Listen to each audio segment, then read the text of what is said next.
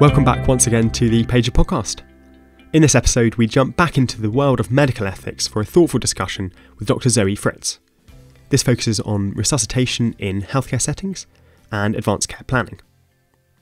Dr. Fritz is a consultant in acute medicine at Addenbrooke's Hospital in Cambridge. She's also a Wellcome Trust Fellow in Society and Ethics. Now, the starting point for our discussion is a process that Dr. Fritz led the development of called RESPECT, the recommended summary plan for emergency care and treatment. The RESPECT process aims to facilitate more personalised discussions with patients surrounding the care that they would like to receive in the future, for example, in the case of an emergency. We talk about what motivated Dr. Fritz's work in this area in the first place, and the limitations and indeed misapplications of DNA CPR forms, which the RESPECT process also seeks to address.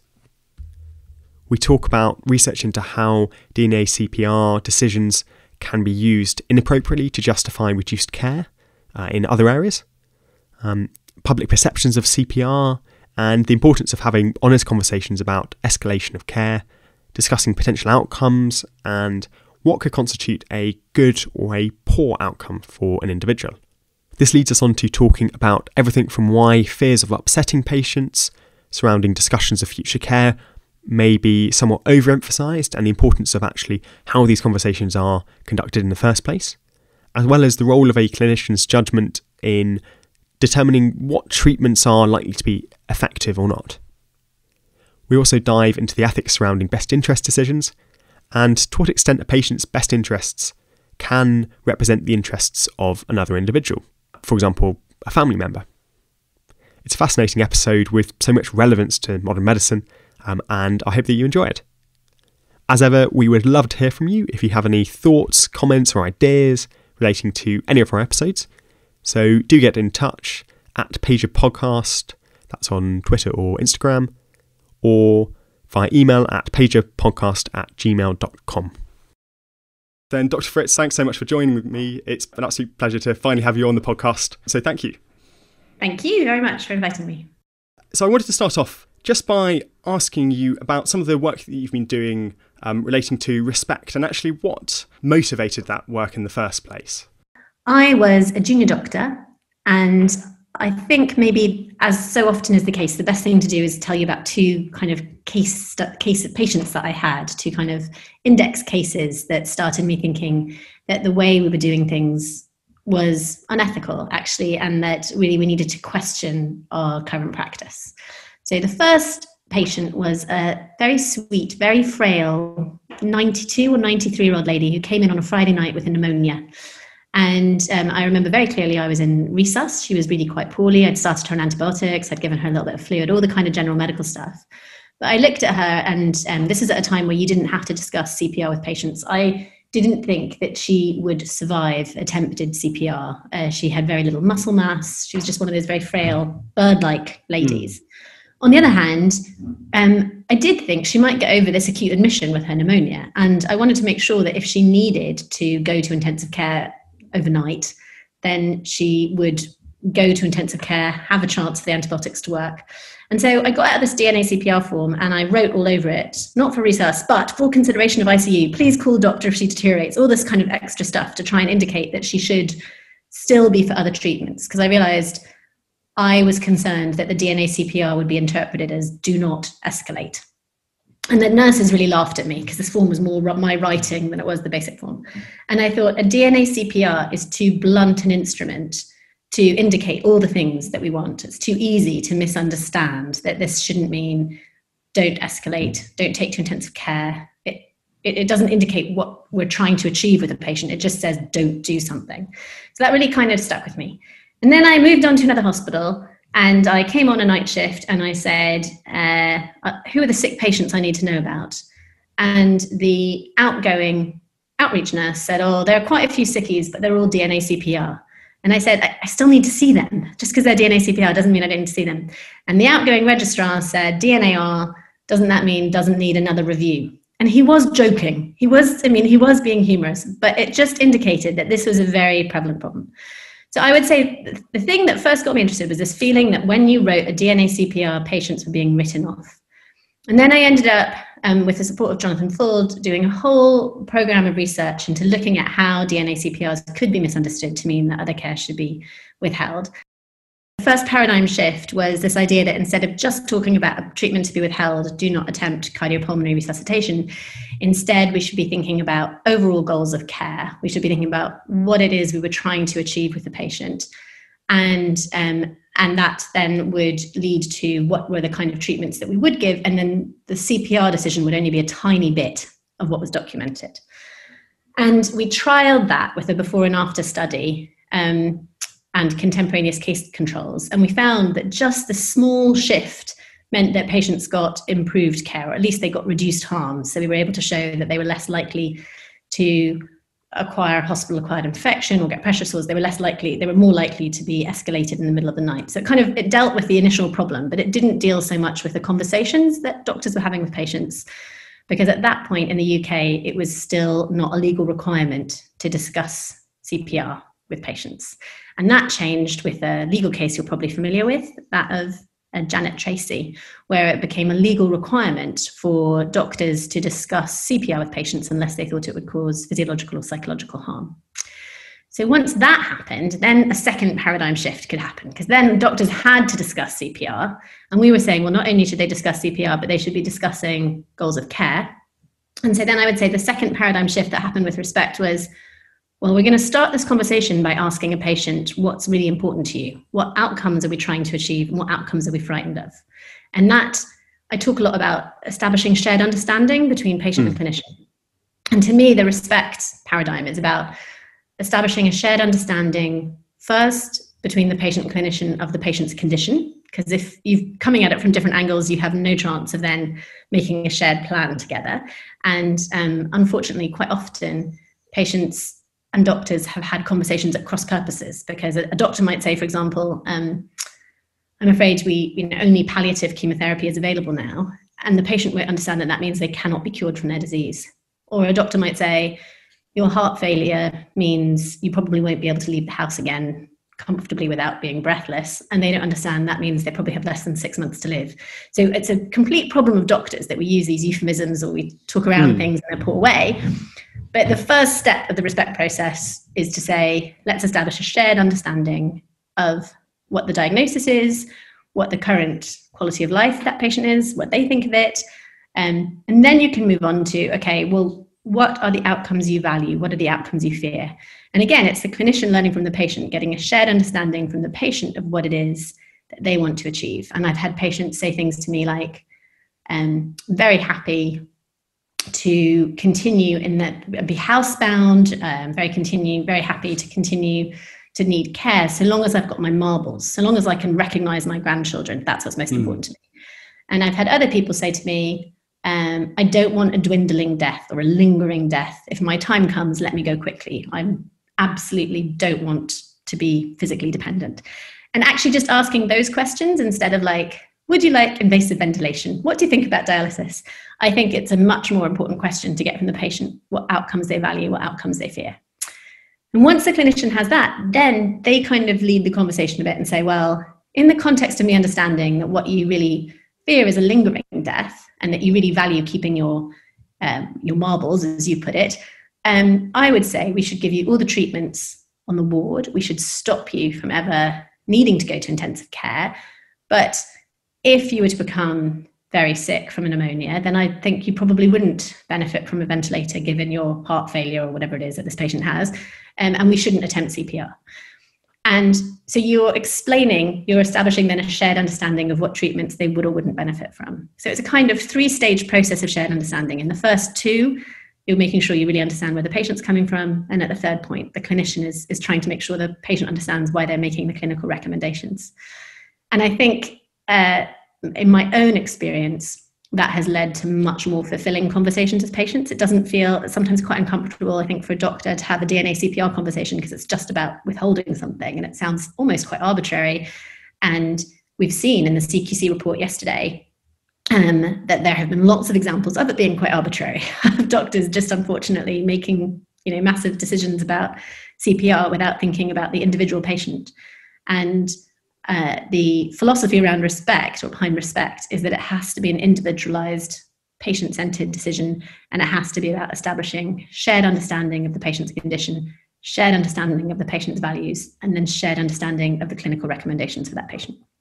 And I'd definitely like to go on to talk a bit about how we study communicating these decisions and the information about this and the uncertainty involved. But I wanted to first ask why you don't think that this has happened earlier. We seem to have had this dichotomy between these two very separate treatment pathways of everything or nothing. Because at the face of it, DNA CPR is almost what it says on the tin. It's about one particular intervention in response to one particular event, which leaves a whole host of other possible avenues that haven't been discussed at all. So I think that's an excellent question. I think CPR was treated differently than other treatments for two reasons. The first is that it's what I would call the final common pathway. All of us, our heart is going to stop at some point. So it's a treatment that is going to be relevant to all of us at some point or other, or not. Whereas we don't all need to decide about whether we want to have bowel surgery, right? Like we don't all fortunately get bowel cancer, but all of our hearts are going to stop. It's 100%. R.D. Lang said, life is a sexually transmitted condition and the mortality is 100%. So, that it is going to happen. And so I think it therefore always is very resonant for people to think about CPR, because everybody can identify with the fact that at some point their heart is going to stop, their parents' hearts are stopped. It's very identifiable. The second thing is that the kind of history of DNA CPR was that at the point, there was a period where obviously where CPR wasn't a possibility. When people's hearts stopped, they died. You couldn't do anything about it. And then when CPR started being considered to be something that you could revive someone from, at the very beginning, it was considered this kind of magic revival, and it had very high success rates in those people in whom it was attempted, which was generally intraoperative cases where there was a clear reversible cause. So obviously CPR doesn't work in people where the heart stopping is the final point of the dying process, which is perhaps from organ failure or from frailty or from malignancy. And indicating that ended up through a kind of historical process, really being this very marked red form on the front of patients' notes. And so then it gained this whole emotional significance for doctors and nurses and patients. Do they have a DNA CPR? Was a question that, as a junior doctor, I was frequently asked on a Friday at the end of a shift, because it was very obvious. Has this particular decision been made? Because you could look at a set of physical notes and see who had the red form and who didn't. So I think it's, as I say, there's two reasons. One is it's a universal thing that we have to consider. And the other is this red piece of paper ended up getting primacy because it was very obvious to see whether the decision had been made or not. I think one striking point here is that the overall statistic of success rates from CPR hide the variation within, as you were mentioning. And I think there's a nice comparison between operative arrest, where, to put it quite simply, the body has been stressed quite a lot by anaesthesia, for example, and that is seen to be a reversible one. And as you said, this deterioration in the final common pathway of the dying process, where actually you could have two very different groups of people, and just bringing together all of the statistics on it really hides that if you don't have a discussion of the patient in front of you. Yeah, and actually I think it's really misleading, because even so for example, Compassion in Dying published a fantastic report yesterday about patients' attitudes towards DNA CPR. And even in that, they talk about the survival rate being about 2 in 10 patients surviving CPR. And that is 2 in 10 patients of those in whom CPR is attempted in hospital. But given that 80% of patients who die in hospital die with a DNA CPR or alternative recommendation, respect or something in place, that 2 in 10 is completely misleading, because, as you say, there are many, many people for whom the chance of them surviving CPR will be much less than 1%. And I do think it's useful to distinguish the people whose heart stops because there's a sudden problem with the heart, the people whose heart stops because something clearly reversible has happened, like intraoperatively their potassium has gone too high, or their blood pressure's gone too low, or there's blood loss, whatever. And then those people whose heart stops as the final point of the dying process because they've got organ failure or frailty or cancer. And before moving on to some of these points, I wanted to also touch upon again how actually a DNA CPR can affect care in areas in which perhaps it's not designed to. And I was wondering, how much of this do you think is a conscious kind of thought, as you described some doctors slightly joking about it and saying, oh, actually, this is acknowledging that it's going to affect their treatment, and how much of it is perhaps more subconscious, and how we go about studying really the effects of it? Sure. So this is fascinating, because I think you're right. I think most of it is subconscious, actually. So I think if you asked, and in fact I have asked doctors and nurses, what do you think DNA CPR should mean in terms of what treatment you give? They all say it shouldn't make any difference, except if their heart stops, you shouldn't attempt CPR. That's what they say. That's what they know should be the case. And then if you ask them, what do other doctors do? Or what do nurses do? They say, well, there's a real problem because it gets misunderstood to mean that other care shouldn't be given. And there's a massive body of research that shows that if you have a DNA CPR, so there are lots of papers where they took matched groups, and they matched for all possible measurable variables, so age and comorbidities and functional status and all the rest of it. And having a DNA CPR was an independent indicator for example, not being accepted to ICU. And then on really simple measures for example, not being given anticoagulation if you had AF, or not being started on an ACE inhibitor. So really simple measures as well. Having a DNA CPR stopped doctors starting other treatments that were totally unrelated to whether or not their heart was going to stop. In addition to those studies that look at variables that can be controlled, you might say, well, maybe the DNA CPR is in some way indicating something that can't be measured that much. Maybe the patients with DNA CPR are sicker. We just don't know how to measure it. Maybe it's kind of an end of the bedogram. Okay, this patient's really ill. So then there were some fantastic studies done. And Mary Beach is one of the people that did an early vignette study where she just took 2 identical vignettes. The only difference was they said, this patient has a DNA CPR. And they gave them to doctors and said, what would you do? And just having that they have a DNA CPR radically changed what doctors said they would do in terms of giving blood transfusions, starting antibiotics, all kinds of things that, again, shouldn't be related to DNA CPR. So we actually did a kind of follow-on from Mary Beach's study where we talked with her and we used her vignettes or adapted vignettes with a third example, which was the UFTO, where you clearly stated what the overall goal of care was. And we were able to show that the UFTO did address this subconscious bias. So by stating the overall goal of care is to try and get them better, but they're not for CPR, then doctors were willing to give patients blood transfusions and antibiotics. So it's about making sure that there's clarity about what the goal of care is that is separated from the DNA CPR decision. Otherwise, I think the problem is that DNA CPR gets conflated with is dying. And I wonder how change in language here from DNA CPR to respect changes how people view this. And were you kind of in your mind conscious and aiming for actually just a shift in perceptions onto something new? Yeah, absolutely. And I think there are 2 things with there were 3 things with the kind of, I guess, behavioural change in respect from DNA CPR. The first was, if we're going to have a label for a patient, we don't want them labelled by something you shouldn't do. In the ethnography on DNA CPR, we found that often in handover, because the DNA CPR was the first thing in the nursing handover sheet, nurses would say, the patient in B9 is DNA CPR. They have a pneumonia. Like the DNA CPR had primacy even over their diagnosis. And so we said, well, in that handover, we need to change things. We need to make sure that the goal of care is in the handover.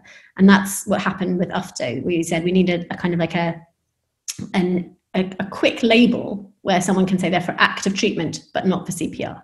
So that was the first behavioural change, was to say you should never talk about their CPR status without also talking about their overall goal of care. The second thing was to say, the language and respect. Took a long time to come up with that acronym. That was my eureka moment, I have to admit. I was like, but it was a good 6 months of writing random letters down and like circles.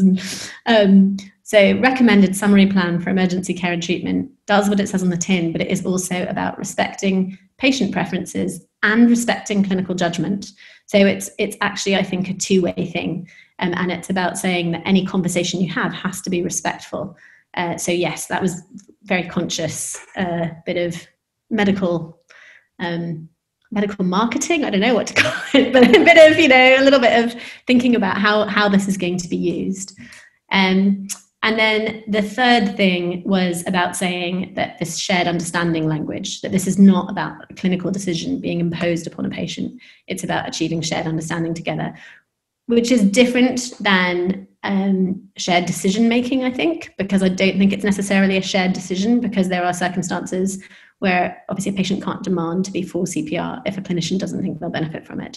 So it's not I don't think it's shared decision making in the same way, for example, shared decision making about whether you have one type of surgery or another might be made.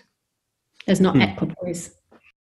And I wondered too whether actually this is a shift towards perhaps slightly more complexity regarding a respect form versus a DNA CPR, which the letters DNA CPR really sum it up as a binary thing, whereas actually respect doesn't necessarily tell you exactly what to do in a situation. You actually have to dive into there, and it forces a certain acceptance of an individual patient and the complexity, even for people who are quite time pressured, for example. Yeah, no, you're right. So you couldn't, just because you know someone has a respect form, you actually have no idea what the content of that form is. In fact, they could be for CPR on a respect form. It is about the fact that they've had the conversation rather than about the outcome. I think this conversation wouldn't really be complete without touching upon some of the, I guess, poor outcomes of CPR where it is perhaps inappropriate. And I think that's one thing that perhaps amongst the public, it can be slightly misconceived that actually CPR, as with any medical treatment, has negative as well as potentially positive consequences to it. I was wondering if you could touch upon that a bit. Yeah, so I think the whole reason that DNA CPRs exist, which we touched upon earlier in terms of recognizing they weren't going to be of benefit to people, it's not just that it won't work, because in a way, arguably, you could say, well, if it isn't going to work, then what's the harm in trying? If the patient has essentially died and you attempt CPR and you don't revive them, then the patient's none the worse for knowing. So why don't we just try? I think in terms of mortality, things are only positive from there. Right. But of course, mortality isn't the only thing that matters. Well, exactly. But actually, even from the mortality, so I think in a way, the worst case scenario, and unfortunately, I have been present myself as a registrar and as an SHO at several such arrests where someone's heart had stopped. There was no DNA CPR in place. CPR had been started, and then the patient's heart started pumping again. I will never know whether those patients were able to take in really what they saw around them, which was a big arrest team, pumping on their chest and doing all kinds of things. But then it stops because actually it's unable to their heart stops again because it's unable to be sustained. Or they get intubated, the intensive care team comes, and the intensive care team says this person will never survive a period on intensive care, and then you have to withdraw that.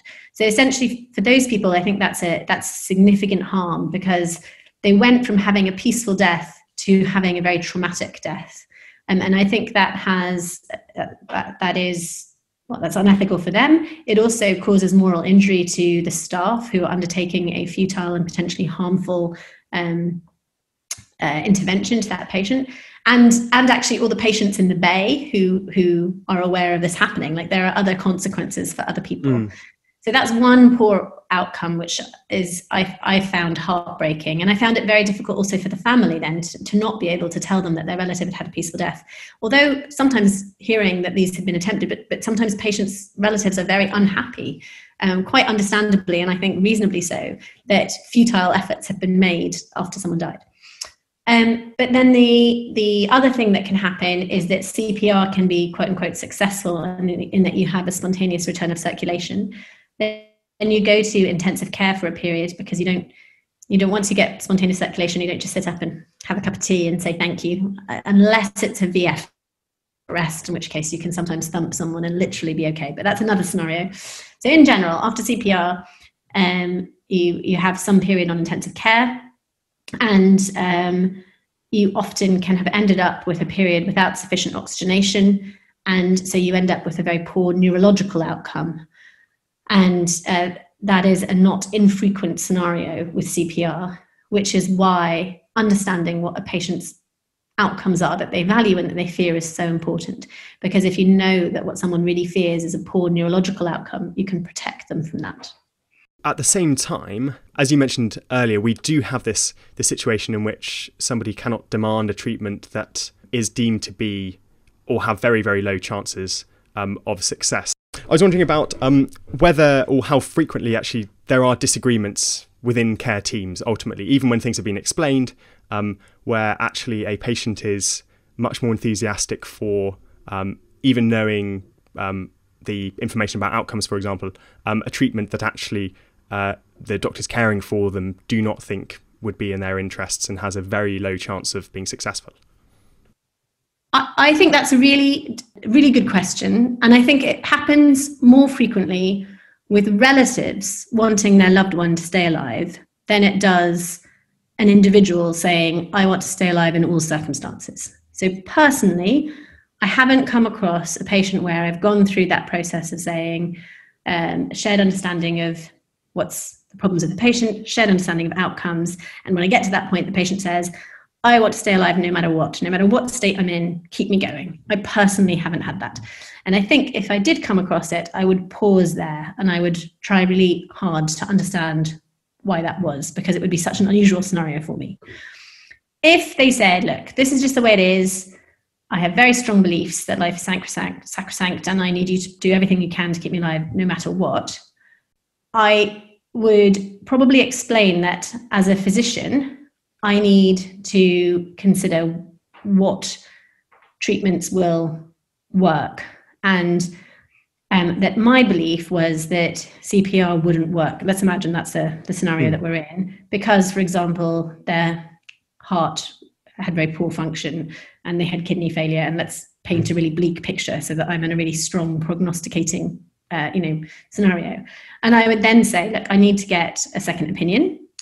And I would give that person the opportunity to talk to someone else.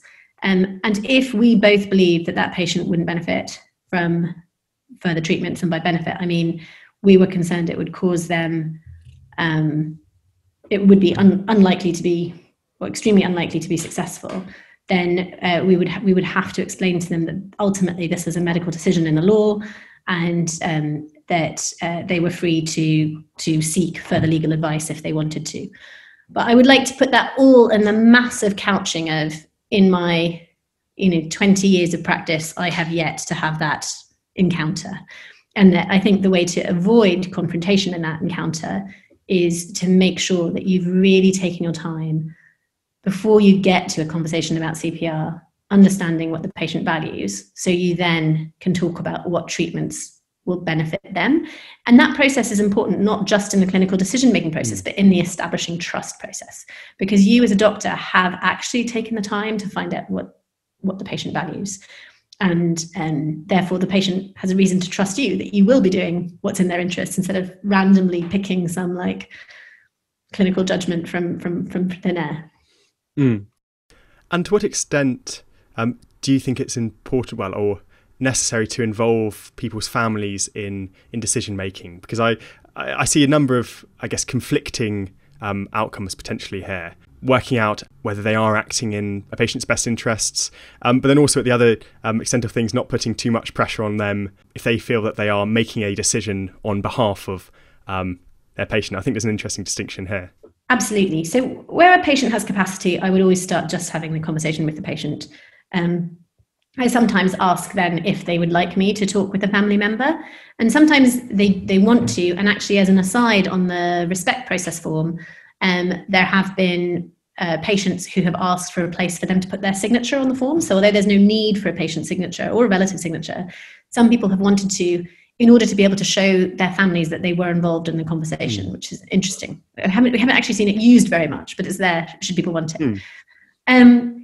Where a patient lacks capacity, you're right, there's a very fine line, there's a very careful line to be tread in terms of making sure you involve the relatives or those close to the patient in order to understand what that patient would have valued as part of the Mental Capacity Act, in terms of really trying to establish what would be in their best interests.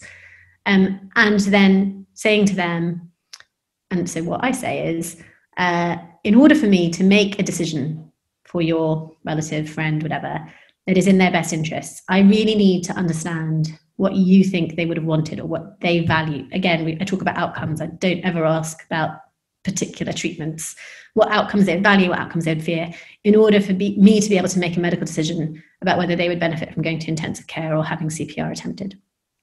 And I really use that language of, I need to talk to you about your understanding of the relative in order for me to make a clinical decision. Does that answer your? Yes. Okay.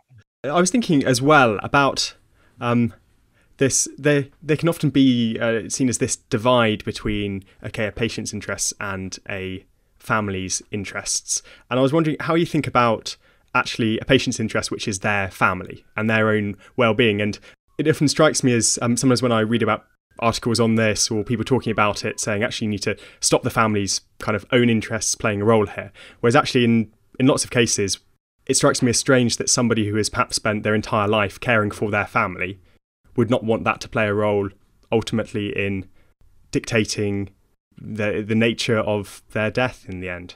I absolutely agree. I don't know if you know, I've written a paper called Can Best Interests Derail the Trolley, specifically looking at whether the best interests of an individual extends beyond their own individual well-being and to that of their family. So in that quite forced scenario, because it was like a hypothetical scenario, a mother throws herself in front of an oncoming truck to protect her son, and no one would object to that, right? Everyone has the right to risk their lives to save a family member. And in this paper, I go on to create a scenario where essentially the son needs an organ, but the mother doesn't have capacity to donate it. And so could you take her kidney, which would be fine. She's got 2 of those to give the son. Actually, in law at the moment, no, but you could absolutely argue that that's in her best interest because she has already demonstrated that her best interests extend beyond her bodily integrity. Like she couldn't have demonstrated it any harder than throwing herself in front of the thing. And then go on to say, because this is about kind of prolonged disorders of consciousness, well, let's say that her injury from the truck was that she had really severe brain injury and clinically assisted nutrition hydration is going to be withdrawn with the inevitable consequence of her death.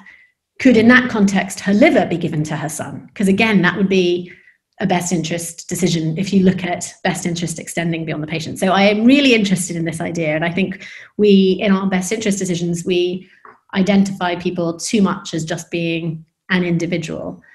In terms of the law, that is how the law is. And so as medics, we have to work within the constraints of the law.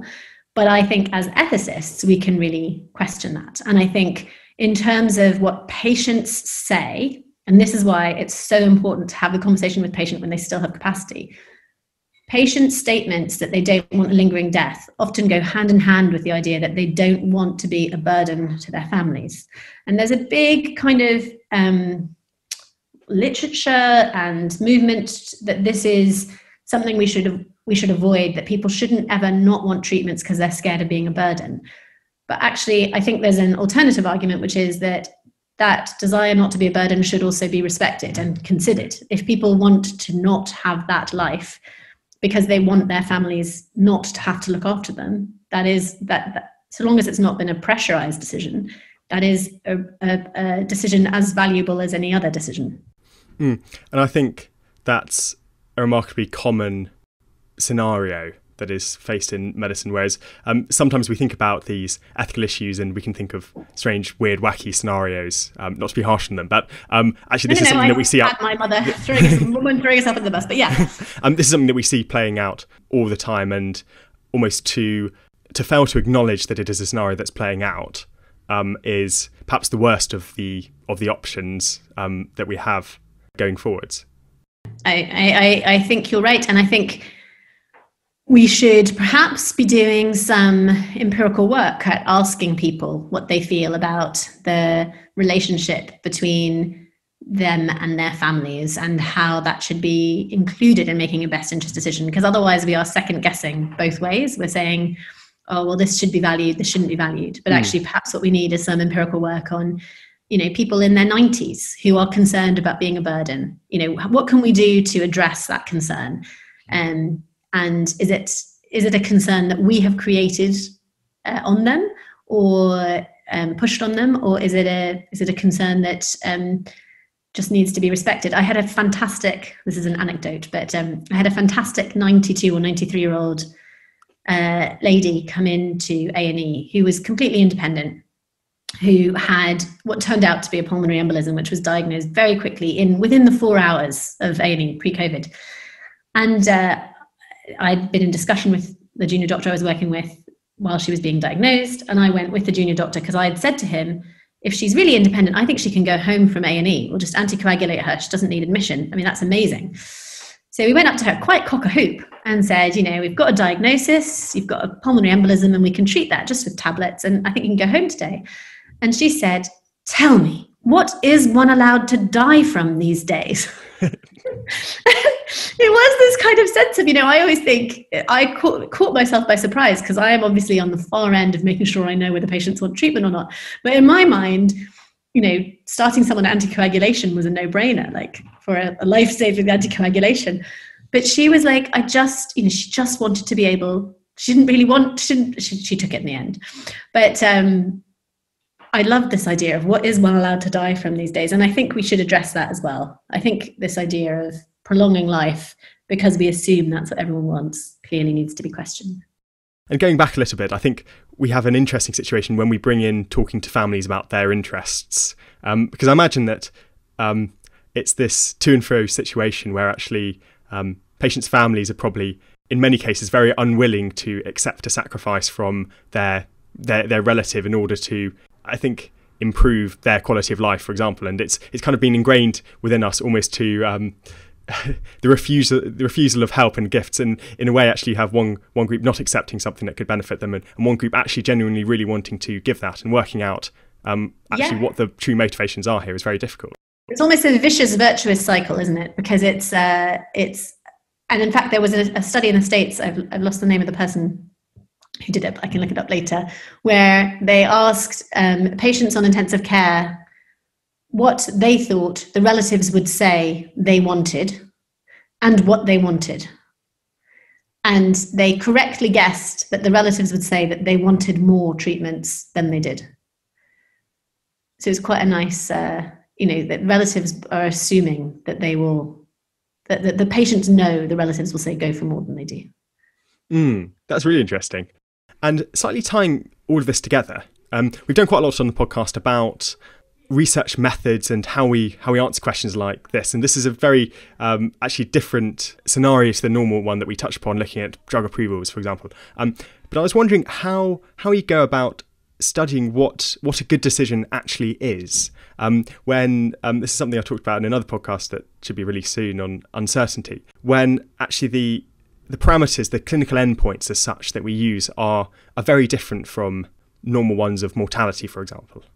I think it is obviously more challenging, and I think we need to be careful not just to do research on questions where we can easily measure things, because then we might be missing out some of the important things that are really important to patients. But we also need to be careful not to construct kind of false measures in a hope of, so you're saying, what is a good decision? If I can go back a step and say, for the CPR work that we did, the after respect work, we definitely used mixed methods because there was quite a lot of, there were objective measures. So are we changing the actual care patients get? So all of that stuff I told you about, scenario experiments, and in terms of looking at outcomes of patients with DNA CPRs and without them, there were some hard outcome measures you could look at. But then we also did some ethnography. So we actually watched what nurses and doctors were doing in terms of their interactions with patients and their interactions with each other. And then when we introduced an intervention, how did that change? We did questionnaires, which is obviously self-reporting, but it's still relevant. It still gave us some indication. And the questionnaires was also interesting in terms of behavior, because we could ask questions about what patients and what doctors and nurses did, and then what they thought other doctors and nurses did, which was often more revealing in terms of what standard practice was. But in terms of kind of what is the right decision, I am obviously doing empirical ethics in general, and I think that requires looking at all of the stakeholders who are involved in that decision making and understanding what they value. So I think you need to start with some qualitative work where you establish who is affected by the decision. So in this case, it will be the patient, it will be the relatives, it will be the doctors, it will be the nurses. There may be policymakers as well who are affected in terms of resource allocation, let's say, or the resource officers. You need to look at how it will affect people in secondary care and in primary care, because patients are going back and forth. So you need to think about, I think the massive first step is thinking about stakeholders is such a business term, isn't it? But I mean, all the different people who are affected by this decision. And then you need to ask quite open questions about what they think the current status quo is and how they think they might be affected by a change in status quo. And then you introduce your change, and then you ask similar questions. So you're still doing a before and after, but you're getting some qualitative data from that. And in that qualitative data, if you're lucky, you might then also come up with a hard outcome measure. So with respect, there is like a way of assessing. So we talked about trust. I think trust is, it's not hard. We're not on the hard outcome measures yet. We're now in the quasi. But in terms of whether you're having a conversation with a patient that engenders well-placed trust in the doctor, there's quite a big difference between a DNA CPR conversation and a respect conversation. You could measure that. You could then look at I'm now into the hard outcome measures, whether you get readmission to hospital in 30 days, or whether you get, I was about to say respected views on where the person wants to be if they were to deteriorate. So if someone says, I would like to die at home, does documenting it on a respect form actually correlate with that? So I think you have to run the gamut of soft, qualitative, what do people consider to be the right decision? And you have to make sure you've done all the stakeholders. You need to do the kind of middle things, and you need to find some validated questionnaires on how it affects patient perceptions of trust or patient perceptions of whether they have been respected. And then you try from all of that interview data to pull out some hard outcome measures, because actually if you're going to instigate something, especially if it's going to cost money, you need to be able to show some data on how it works. Looking at some of the situations in which perhaps a conversation might not be in a patient's best interests, what sort of scenarios could come up here, and how do you think those are dealt with? And this is on the back of reports from the CQC, which you touched upon earlier in the podcast, that showed kind of rather shockingly that a lot of patients had not been consulted about CPR decisions in the ways that they quite evidently should have been. I think the law is really clear on this. You only don't have a conversation about CPR with a patient who has capacity if you think it will cause physiological or psychological harm. And I think those situations are situations where, for example, if you had someone who was extremely breathless and had an anxiety disorder, and you were worried was deteriorating to the point that they were going to have a respiratory arrest, I think you could make an argument that it would cause physiological harm to start having a conversation about CPR at that moment. That's kind of the only scenario I can think of where it would cause physiological harm. Psychological harm is obviously more nuanced, and I would recommend to anyone that they got a second opinion before they thought that having a CPR discussion would cause psychological harm, particularly because some of the work we did right at the beginning showed that where doctors thought it was going to distress the patient, actually not having the discussion was more distressing. So there were patients sitting on the ward in whom a DNA CPR had been written who were worried that CPR would be attempted on them, and they didn't know the doctor had already made the DNA CPR. So I would be very cautious about psychological harm. In a patient who lacks capacity, you must, the law again is really clear, you must talk to someone close to them unless it is impracticable or inappropriate to do so, I think is the legal language. And the only context, again, I can think of where that is the case. So essentially, if a patient is getting very sick, you should be calling the family anyway, or those close to them, because they're getting sick. So I say A, B, C, D, E, F. F is phone the family, make sure someone's calling them. It's often the only difference you can make to a patient, or they're, if you're not going to be able to help them survive, at least you can make sure they're with someone when they die. So A, B, C, D, F. So you should be phoning the family anyway if they're deteriorating. But if the patient who is deteriorating doesn't have a contact, like they've come in as a trauma, then clearly it's impracticable to contact someone. Or if the only known relative of the patient is too far away to get there in time, unable to speak on the phone to the patient, and for example, I've had a context of someone who was in a different time zone, and and very elderly, I thought it was inappropriate if it was an 80-something-year-old and her sister lived in somewhere else. I wrote in the notes, I thought it was inappropriate to wake this person to have a CPR conversation with them. That's the only context that I can think of.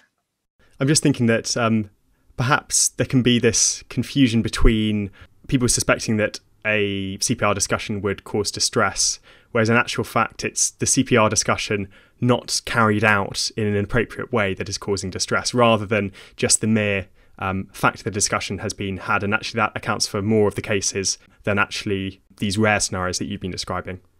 Exactly. And this fear, I think it is a quite arrogant fear of doctors, actually, that people won't have thought about the possibility that they might be dying or that their heart might stop someday. And I think it's a bit cowardly of doctors to say, I won't have this. So to be arrogant and cowardly at the same time is a pretty bad combination. And I'm sorry to malign some of our colleagues, but I think to not have that conversation is suggesting that the patient hasn't thought of it themselves and that it will upset them.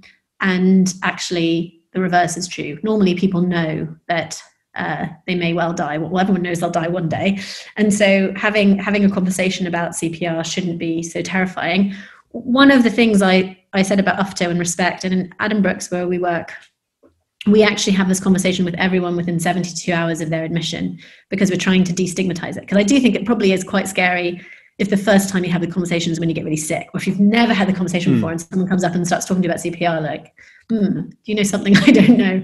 Whereas if, as I do, you say to everyone, we have this conversation on admission with everyone, and if you came in, I would say something much simpler. I would say there are all kinds of treatments we can offer you in hospital. I assume you would want to be considered for all of them, including CPR. Like, I don't go through the whole shared understanding of your situation, because clearly you don't have a chronic illness right now. So there is a kind of quick way, but what it does is it destigmatizes the idea that you'll be having these conversations from a very early point.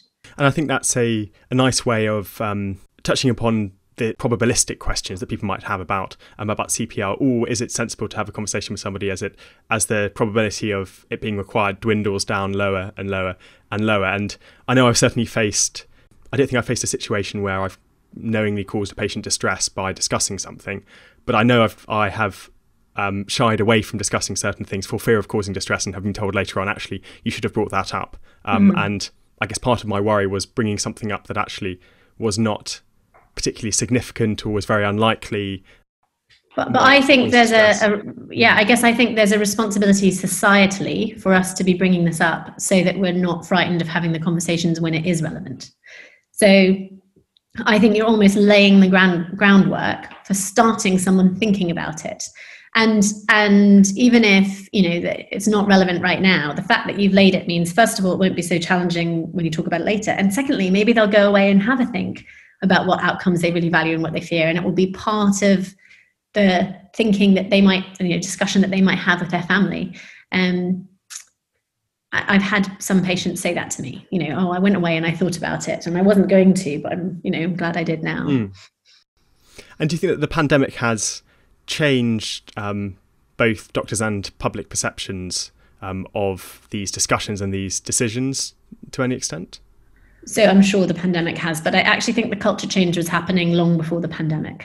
So respect has been around for a few years now, and it has been remarkable to me in, 5 years. Obviously, we have patients coming into hospital recurrently, and they are now expecting to have this conversation. So it was a very quick culture change. I think the coronavirus has obviously made us all more aware of our mortality, but also of intensive care and ventilators, because that has been so much in the news. And I think actually people just weren't really familiar with that. So that makes that part of the conversation much more accessible, because lots of people had never seen a picture of someone on a ventilator before this year. And actually I think that's made that much more accessible. But I think the conversation about CPR, about mortality, about respect, I think that all started pre-pandemic. Probably to finish off with, because I'm aware of time, we've talked quite a lot about how actually patients in hospital going through this process can really demystify it and deal with some misconceptions surrounding end-of-life care and escalation of care. In terms of the general public's understanding of what is happening here before people even come into hospital, and perhaps being applied to relatives as well who might not be directly liaising with doctors involved in someone's care. What progress do you think we need to make in this respect? Public engagement is my next step, really, for respect. That's what I think has to happen. So I think people should be considering this long before they come into hospital. People should be considering what it is that they value in terms of health outcomes and what it is they fear in terms of health outcomes, and initiating the conversations with their GPs so that people can be protected from treatments that they don't want. Because actually, as doctors, we knee-jerk. My story about the anticoagulation is a perfect example, except that she didn't want it. But we knee-jerk give people treatments without considering whether they want them or not. And so I think empowering patients to have these thoughts and these conversations before they're under a time pressure and a sickness pressure in hospital is really important. And saying, you are one half of this conversation. This is not a medical decision that's being imposed on you. This is about establishing shared understanding between a patient and a clinician. And in order to do that, you need to have given this some thought beforehand. And here are the kind of things that you can think about. And that way we can understand what it is you want, and we can make sure we respect those views. And I suppose this earlier decision making and thinking about it actually allows decisions that perhaps take a lot more time to put through. For example, somebody who comes into the emergency department and spends some time in a ward, and actually you find out there that they would rather pass away at home. That's more difficult to solve than the question of whether they would like CPR or not. And actually, if that discussion had been had earlier, then actually it might be that vents could pave the way for actually really meeting their long-term kind of interests. Absolutely. So talking about not just CPR then, and I think we've both made that clear. This isn't just about talking about CPR, Yes. It's talking about overall goals of care, which can include not even coming into hospital, or what are the contexts in which you would want to come into hospital. And actually, as an aside, the ambulance clinicians and paramedics are really grateful for respect, because in the past they had this very blunt tool.